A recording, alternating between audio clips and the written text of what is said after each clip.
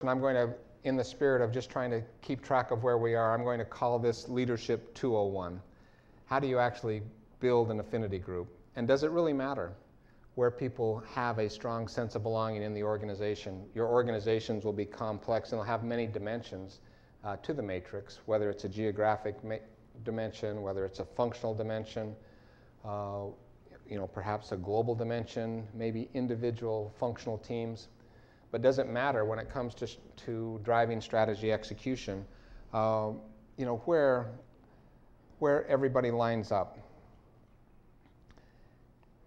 And where, in fact, they really identify most strongly. I think this point is most easily made if we just illustrate it again with some stories or a case study. Let me just share with you one story. Ed Breen, the CEO of Tyco, someone that I know well and have huge respect for, within 10 days after he was appointed to succeed Dennis Kozlowski, I was in his office at 9 West 57th Street. Mr. Kozlowski has a beautiful office, by the way. Quite a stunning view of Central Park, as you might imagine. And Ed Breen actually now is at one of these corporate parks on an exit down in New Jersey, just off the New Jersey Turnpike. Rent's a little less down there, as you might expect. But anyway, I'm with Ed, and I'm the leader of a professional services firm. I sell professional services for a living. And so I know Ed well, and I sit down with him and I say, Ed, congratulations on taking this appointment, stepping away from Motorola and coming to Tyco as the CEO. What are the near-term challenges you have, and is there anything that we at Deloitte could be doing to help you move forward on those key challenges? And here's what he said without hesitation. Jim, my first agenda is I want to make the Tyco employees proud to wear the Tyco t-shirts again. Think about that. Think about the Wall Street Journal for the 12 months before Ed stepped in as the CEO of Tyco. Think of all of those articles that you read about Tyco in our investigative reporting kind of tone. And now imagine you're a Tyco employee, and imagine you have a Tyco t-shirt. Where do you think that t-shirt is? And when you're headed to your kid's soccer match on Saturday, are you wearing that t-shirt? That thing is folded up and in the bottom of the drawer, baby. And you don't want a lot of conversation about that. Ed wanted to make those employees proud to put on that Tyco t-shirt again. He wanted to really create a strong sense of belonging. He viewed that as part of his job and part of what was needed. Now, a case study. I know that's a little bit hard to see, so let me just explain the chart. When I was the leader of Deloitte, and I'm refreshing my Deloitte strategy, and I've actually invested millions of dollars of my partner's money in researching this book as one, and I want to drive the Deloitte as one strategy forward, I decided to take our diagnostic and apply it to us. So I identified 500 partners that I surveyed with our web-based tool. I took my 20 members of my global executive, all of their direct reports. That got me 250 very senior partners. And then wanting to understand what partners are thinking who have a lot of runway in front of them, I then took my CEO advisory council for all 4 years. I had a class of 25 4 times, so I had 100 young partners there. I took 150 young partners off my future global leaders list on my succession plan. So I've got 250 very senior partners, 250 younger partners, and we surveyed them, and we wanted to get a sense of how important was Deloitte to their sense of belonging. And so the y-axis, for those of you who can't see it up the top, it says it's core to my identity. When I pull out that Deloitte business card, this is fundamental to who I am. I mean, I can't think of myself without thinking about Deloitte. It is really, truly core to my identity. In my case, I'm at the top of that chart, obviously. And then at the bottom of the y-axis, I don't identify with Deloitte at all. It's not important to me. I mean, I show up there, I get my checks from there, but it is not important to who I am. So the y-axis ranges from does not identify at all to core to my identity. And then the x-axis, we just look across the various dimensions of the Deloitte organization. The first column is me, Deloitte Touche Tohmatsu Limited, the global organization. The second column is the member firm, so think Deloitte US, Deloitte Japan, Deloitte France, Deloitte UK, Deloitte Australia. You could repeat that 58 times. The next column is function, so think audit, tax, consulting, financial advisory. The next column is industry, so think manufacturing, consumer products, healthcare, public sector. And then the last column is individual account team. So what we asked these 500 partners that we were surveying, how do you identify with Deloitte and where is that identity strongest? And then we see that these partners actually identified with their member firm more strongly than with me, the global organization. Now, after I get my ego sort of adjusted for that, what is the next thought that I have if I'm the guy responsible for driving strategy execution? Where are you going to go if what you want to do is influence the actions and behavior of 10,000 partners? Am I going to be the voice of the Deloitte as one strategy and everything that gets communicated comes from me, from the center? How much more would I get done if I had my country leaders the voice on the Deloitte as one strategy, and I have my country leaders communicating that to the partners in their countries? Think about how much more action I can actually drive. But understanding where your people are and how they identify with the organization, I think can make a difference. And what Meredith and I were trying to accomplish when we started the journey of the book and when we decided to go forward with the book, we believed we were doing something worthwhile. We're spending my partner's money well. If we felt we could help leaders become more effective at their ability to execute strategy. So understanding this first dimension, we felt would be useful to a leader to understand as they're working to try to execute strategy. So, whoops, let me back up.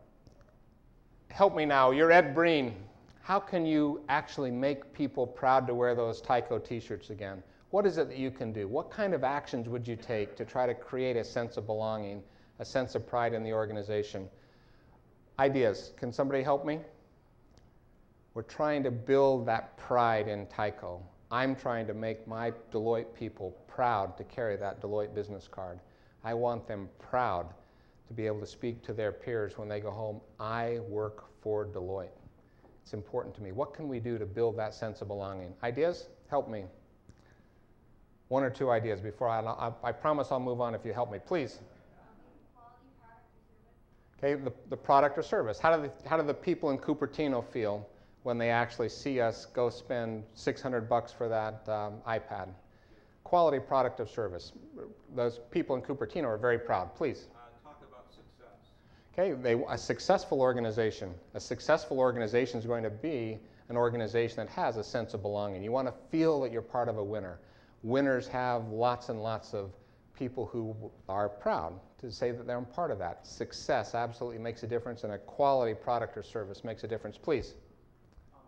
Ed would wear a shirt saying that I love Tyco. Now say that again. Oh, have Ed wear a shirt. Have Ed wear the Tyco t-shirt. Is that what you're saying? Okay, good. So Ed's proud to have that Tyco baseball cap and proud to have a Tyco t-shirt. When we go down to see the Phillies play, Ed wears his Tyco shirt. Please.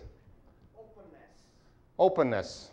If you want to have a sense of belonging, you've got to be open. You've got to be transparent. You've got to let people in. Thank you. Please, last one. Seek their input and respond appropriately. Okay, seek your input. Connect with your team and give them a chance to actually have voice in the organization. And as they feel they have voice, they're going to feel like they belong. Until you give them voice, it's going to be hard for them to really have that strong sense of belonging. I just think that when it comes to your challenge, organizational behavior, you're trying to get that team of diverse individuals you're leading to come together and work effectively to accomplish the common goals. Don't overlook and don't dismiss as not important this notion of creating a sense of belonging. There's nothing easy about it, but you have to be overt about it. It is essential.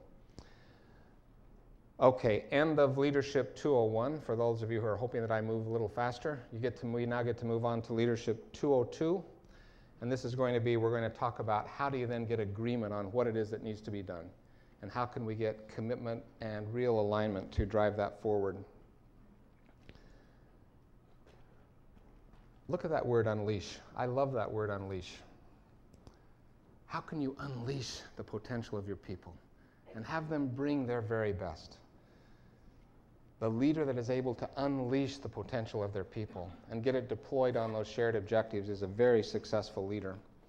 I stole this from the CFO of Brambles. We've done an as-one diagnostic with them, and he moved from the CEO seat at a big company to he's taken the CFO seat at Brambles. And he thinks he can take the energy of his people and disaggregate it into two buckets. The first bucket is the contractual commitment. What does it mean to be an employee of Brambles? And what can you expect from an employee of Brambles? What contractually are you obligated to do as an employee of Brambles? And then the discretionary effort. And when you get that contractual commitment plus the discretionary effort, and now you have all of those calories deployed at your shared objectives, now you're going to win. Now you have the winning edge. Now you're going to be a team that is a high-performing team. Now you can actually talk about things like excellence. You can talk about things like being the very best. You can really, truly have an aspiration. You can go into the market with an expectation you're going to win if you've unleashed the potential of your people and you have their very best. Now, what do you think this actually looks like in your organization? And then what portion of the team is supportive? They're not going to personally take action, but they're going to allow somebody else to do it. And then you've got some that might be undecided, you have some that might be unaware, and you might even have some that are opposed to taking action towards that goal that you've written down on the page. It's a hard thing to do, but just imagine for a moment you could pull that off. Now, let me just share with you a survey. This is 3,000 knowledge workers, a survey done by Sinovate. And so they surveyed these knowledge workers and asked, and then they, based on the questions, they were able to disaggregate and decide what percentage were passionate about what they were doing, what percentage were engaged, what percentage were passive, what percentage were disengaged. And if I had a group of Deloitte partners here, what I would say is, guys, we're good businessmen.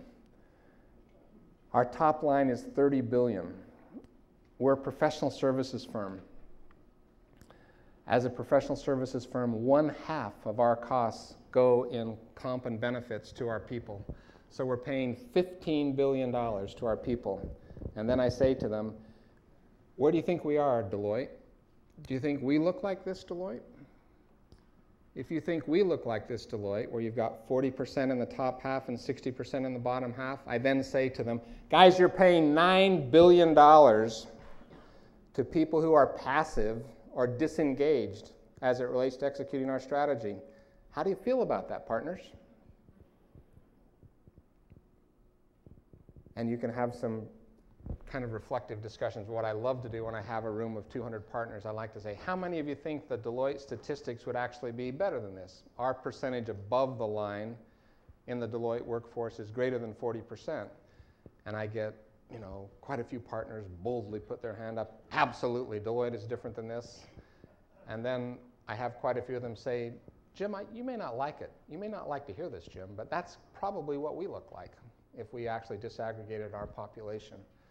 But my only point is, and when you think about that leadership challenge, contractual commitment plus discretionary effort, can you get that discretionary effort from all of your people? The only people on this chart who are going to be giving you your discretionary effort are those above the line. Think about how this enterprise performs if you could actually flip this so that you have 60% above the line and 40% below the line, and how your team is going to perform if you could actually make that happen. Now, the Deloitte case study again. Think about the 500 partners I was describing, and then my partner Mike Stoneking is over here. Ask any Deloitte partner about Quigley, and they will tell you that he's a passionate client service guy. Almost all that he cares about is client service. Modestly exaggerated, I do care about my people, but I really have a passion for client service. If I hand select 500 partners, my top 250, my global executive plus their direct reports, 100, my young partner advisory council, 150 people off my succession planning list as future global leaders. When I hand select those 500 and I send them a survey with a directional intensity question in it, and so that very first column is the client service column, and the directional intensity question that they were asked was, are you personally committed to take action to deliver the Deloitte client promise as one, to deliver a borderless Deloitte in client service execution? Now, how do I feel as the global leader? passionate about client service. I communicate tirelessly about client service. I have every right to assume these 500 partners that I self-selected, 95% of them would be absolutely committed to take action to execute the Deloitte Client Promise as one every time. Deliver a borderless Deloitte in client service execution. And then what do I learn? I have 42% of them committed to take action personally to deliver the Deloitte Client Promise as one. I have 20% of them supportive of somebody else taking that action, but they're not going to do anything themselves. They're supportive of somebody doing it, but not them. Shockingly to me, I have 25% who say they're undecided on whether they would take action there. No less shockingly to me, 8% of them saying, I'm undecided. Fortunately, none of them said they were opposed to this idea that Deloitte is a client service organization. Now, I don't put that up to try to make fun of Deloitte. I love that firm. It is core to my identity. Let me tell you, baby, I'm 38 years at Deloitte, and I'm very proud of this firm. I'll go to market, and I'll compete with anyone with Deloitte. But the point, if in fact a leader's job is to drive strategy execution, when you get the privilege to look inside the minds of your people and they respond to an anonymous survey of their commitment to, in my case, I tested 10 elements of my strategy, how better able am I now to really drive strategy execution when you know where your partners are and what they're thinking? And can I convert some of these undecided? Can I get some of these supportive, ready to take action? Can I finish my communication to those who get labeled as unaware? Can I become more effective at my ability to drive strategy execution? I think the answer to that is yes. Now, another thing you can do looking at a chart like that is try to say to yourself, wow, how are you going to actually win if that's what your partners are thinking? I was with a group of CEOs and someone put forward, maybe some of you have heard this, I've never heard it before, but it was fascinating to me. He called it the rule of the revolution. And when I was with the cabinet minister in the province of Ontario, she said to me, Jim, if I waited for consensus across my 28 ministries in the province of Ontario before I moved, she said, we'd never get anything done. My 4 years in, she's a former CEO, now the cabinet secretary, she said my 4 years in public life would be over before we even moved the needle. If I've got 40% committed to go, we go. And we start moving, and everybody just simply starts coming. And what this former CEO, he just stepped down as the CEO of Celanese, 6,500 people. He's the one that talked to me about this rule of the revolution. Here was his rule of the revolution. The number of people you need committed to act if you're trying to transform an organization is equal to the square root of the number of people in the organization. So to Dave Weidman of Celanese, what he's saying is he's got 6,500 people. To move Celanese in a transformative way, he only needs 80. He needs the right 80. He can't pick those 80 randomly. But if he has 80 people, he can move Deloitte. Now, Quigley has 10,000 partners. How many do I need to really transform Deloitte and how we're behaving? Is it really the square root of 10,000? Do I need just 95 people? Do I need 100 people? If I had 100 partners and I had the right 100 partners, can I transform Deloitte? The point is, don't wait for consensus. When Coach K was talking to us about what he did as he formed that Olympic team, or what he does as he forms that team in Istanbul, and what he plans to do as he takes a team to the UK, he identifies the 4 leaders. The square root of a team of 12 is 3 point something. Coach K thinks if he has 4 passionate and committed, and if he selects the right 4, he can pull that team together and really pull it off. So in your complex organization that you're leading, if you think we can't move until we have consensus, we can't take action until I have everybody agreeing, I think you're wrong. Pick the people you need and then go after them. Get that Kevin Durant look, that pace, that multiplier effect of the leader. And you can really make some things happen. I based the research team that pulled AS1 together in Australia. So Deloitte Australia is the only place where we've used my AS1 diagnostic 3 times. And then I tell you, my CEO in Deloitte Australia, 6'4" South African rugby player, one tough guy. He knows how to drive accountability.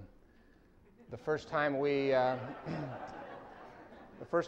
the AS1 diagnostic, look at the length of the green bars. Partners committed to act. You start talking about strategy execution. You build a vocabulary. You're driving execution. You're moving forward. Look how long those bars become. 3rd year, look at those bars. Now we're testing 10 elements of the strategy, 3 elements the first time.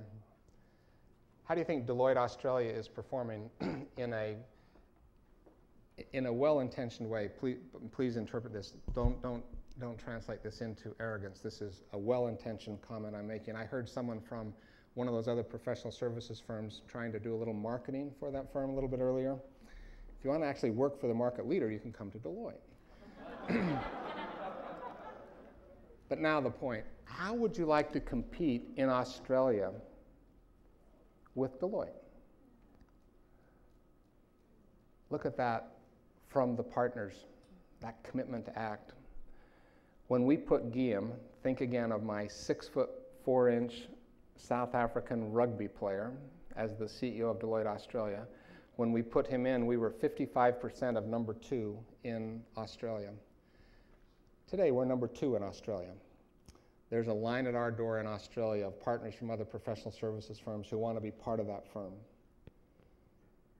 When you get a strong sense of shared identity, when you've got strong alignment and commitment, our language, directional intensity, you're going to be, somebody earlier said, messages about winning, momentum.